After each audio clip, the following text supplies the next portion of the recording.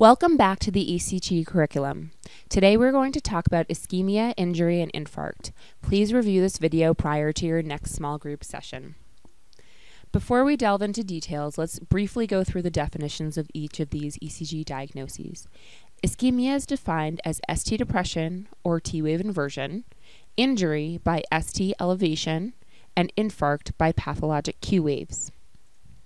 Remember from our first ECG basics session that regions of myocardium supplied by different coronary arteries are reflected by contiguous leads.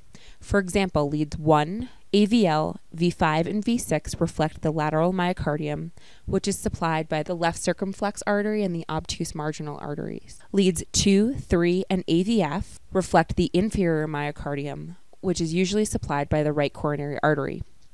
Leads V1 through V4 are the anterior leads, which are supplied by the left anterior descending artery. AVR can reflect problems in the left main coronary artery. Ischemia is defined by ST depression. Ischemia has a time-dependent effect on myocardial cells, lowering membrane potential and shortening action potential duration, thereby changing the voltage gradient between normal and ischemic tissue.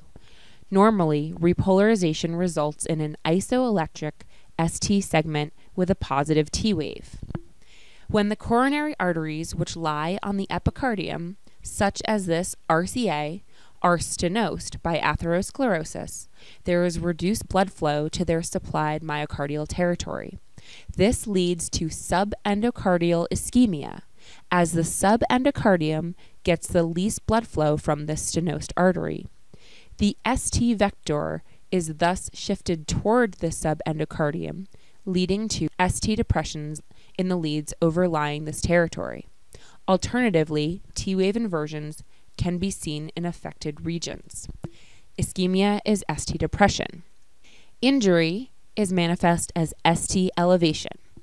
When this overlying coronary artery is acutely blocked by a thrombosis, it leads to myocardial injury in its supplied region, transmurally. Injury is a disturbance in the myocardial cells from complete deprivation of oxygen. The cells are angry but alive and can be restored to normal with restoration of oxygen delivery. The ST vector is shifted outwards toward the epicardium, resulting in ST elevation in the leads overlying the affected myocardium. Presence of tall, hyperacute T waves can also be seen.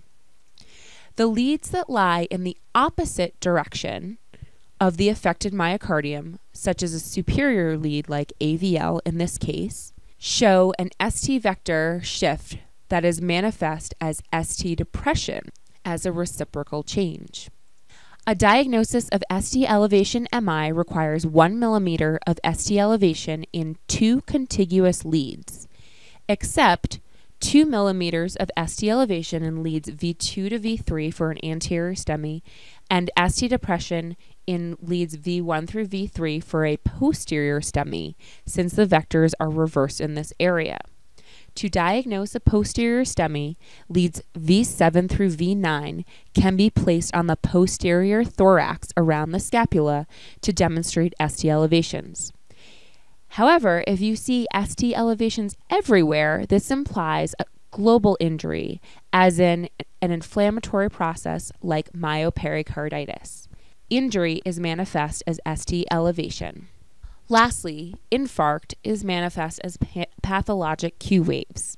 The ECG changes for an infarct take hours to days to develop in response to the development of dead infarcted myocardium. In our blocked RCA, the tissue that was supplied by this area can no longer depolarize normally, leading to a Q wave, which is a negative deflection at the beginning of the QRS complex, indicating that the vector of depolarization is unable to travel toward the overlying lead through that dead myocardium.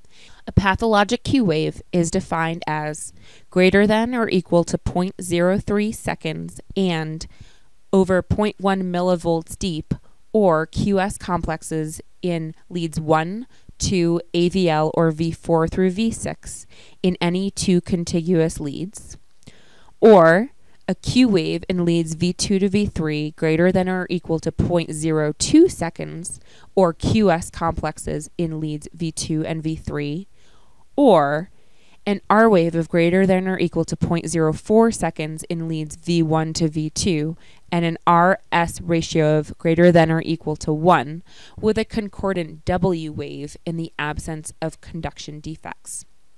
Infarct is manifest as pathologic Q waves. In summary, today we talked about ischemia, ST depressions or T wave inversions, injury, ST elevations, and infarct, Q waves. Remember that when you're looking for these changes, think about your myocardial distributions that correlate to the coronary arteries. Thank you for your time and have fun interpreting your ECGs.